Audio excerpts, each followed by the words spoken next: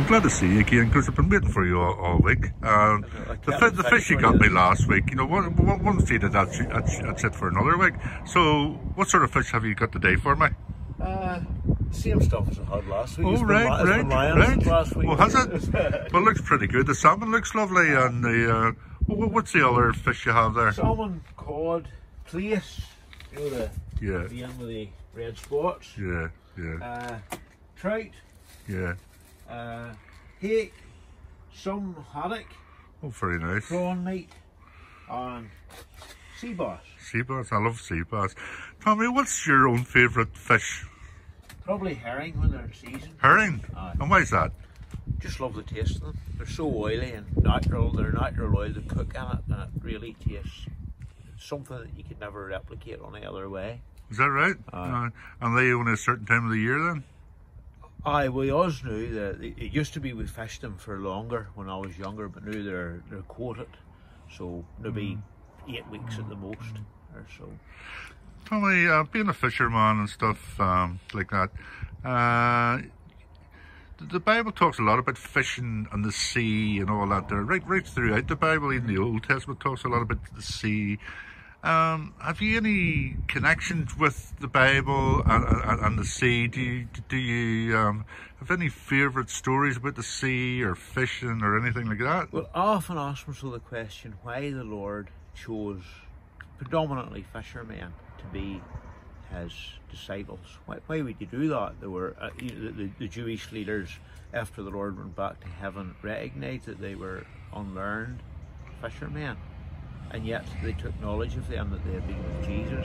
But I often ask myself the question why, and as I look back on my fishing life, I feel that fishermen especially know what it is to use Peter's term in John 19, we have toiled all night and taken nothing. And that would be morally and practically good for people who go out to preach the gospel, labour hard against the tide, as it were, and maybe see very little for their labour. Now, Peter, of course, when he shot the gospel net in Acts chapter 2, there was all them souls saved in the day of Pentecost when the Holy Spirit came.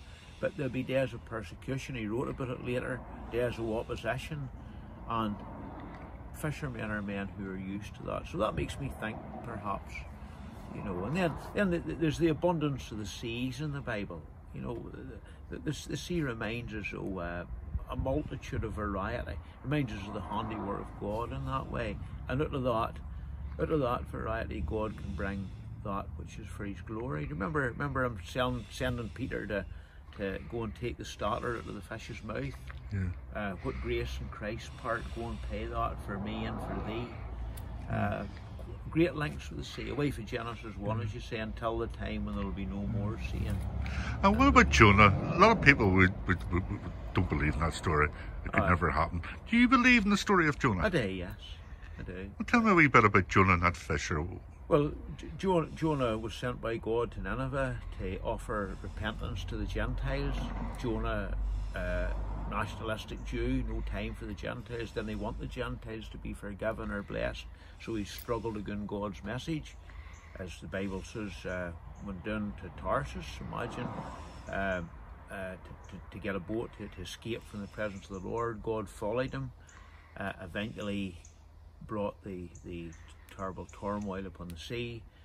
I often think of the question of the mariners to Jonah, what shall we do unto thee that the sea may be calm unto us? Another thing you can learn is there's a turbulent storm going outside. Jonah's sleeping.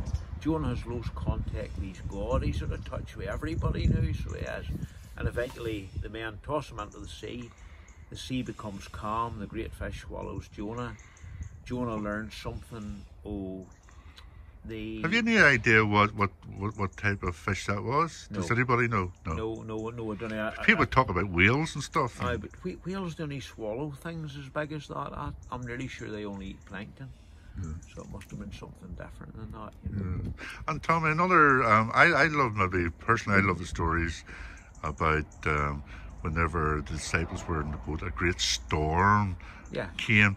You've been in storms yourself. Can you remember any really bad storms that you were in when you fished yourself, the trawlers? Yes, but no quite bad weather and scary weather, but no as the disciples found it in Mark chapter 4. Not really as bad as that. Yeah. But, you know, I remember I used to go down to your house. You had, I think it was your, I don't know whether it was your cousin or who it was, but I think his name was Sean. He fished with my brother-in-law. Your brother-in-law, that was it, Sean. And tell me a wee bit about Sean. Sean was brought up in England, was brought up in the Catholic faith, so he knew about the Lord Jesus, knew about God, knew about heaven and hell and sin, knew about his need of salvation. Come over here, before he came over here, his stepfather had been a Christian, married his mother. His real father died, married his mother, and Sean's stepfather brought the true gospel, the true story of salvation alone through Christ into that family. And his mother, devout Catholic, gets saved. One or two of the other family members get saved, and eventually my brother-in-law Sean gets saved before he came over here. He came to work for a man in Limavady called Marshall Howe, a fruit and vegetable dealer. He met my sister, they eventually got married. Sean decided to come and live in Portavogie and came to work with us in the boat, and sadly he lost his life in a storm. And that was all. I remember that time. That was awful.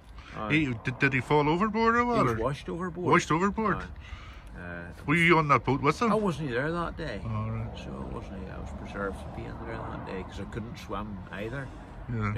Now, him and the other fellow that were drowned were both swimmers, and the fellow that couldn't swim was saved out of the water, and eventually has went on to serve the Lord in the Presbyterian Church at the moment. Very good. Okay, Tommy, just thank you for that wee chat. Now, getting back to fish, I think I'll have some sea bass, but I believe there's a special offer on the sea bass today. I want to say this before you get your sea bass. Think of the storm and the end of Mark chapter 4. Think of the question, Lord, carest thou not that we perish? That's what they said. He was asleep. Imagine he that keepeth Israel shall neither slumber nor sleep, but he was asleep in the helmsman's pillow, right? Happily and content, knowing he was in God's will, the storm coming. He awoke and he rebuked the wind and the sea. He spoke to them, rebuked them. And I love the words of the disciples from the authorized version of the Bible. There was a great calm, it said, there became a great calm. What manner of man is this, that even the wind and the waves obey him? That is lovely. What manner of man is this? You know, and if people don't know him as their saviour, they should. I have to say, I feel a real calm in my own heart. I'm not a very calm person outside of that and run around. But there's a great. It's hard to believe that the Lord Jesus actually slept. Yes, but he shared total and perfect humanity without sin. He was a perfect human being. Yes, without sin. And he got tired, and he got thirsty, and he got hungry. Yes, he states all them things, doesn't he? That's amazing. Jesus, being wearied with his journey, sat thus on the well. Remember that? Yeah. We still think of Jesus maybe as the mighty God. The mighty God. And, so he was. Yeah. If he hadn't have been that, he never could have accomplished the redemption. Yeah. I love the words of Bishop Handley Mole, a saviour who is not quite God, is like a bridge that is broken at the farther end. But no only was he the great redemptive God, he was our kinsman redeemer. He drew near to humanity and shared humanity and died for humanity and provided redemption for the whole world. Tommy, I could listen to you all day, but I know you have a schedule. Fed up listening to me. Is she? Well, I'm not fed up listening to you, Tommy. And as I said before, I think I go to sea bass. It's on special offer today, is that right? Tenner a fillet. Tenner fillet? Well, here, I'll pay £20 a fillet. That's how much I appreciate your all fish. Heard that, folks. I some sea bass, and don't be shy on the portions. Tommy, do you know what I mean? Is that okay? Okay, that's brilliant. Thank you, Tommy. Tommy, yeah. All the best, and thanks very much. No bother.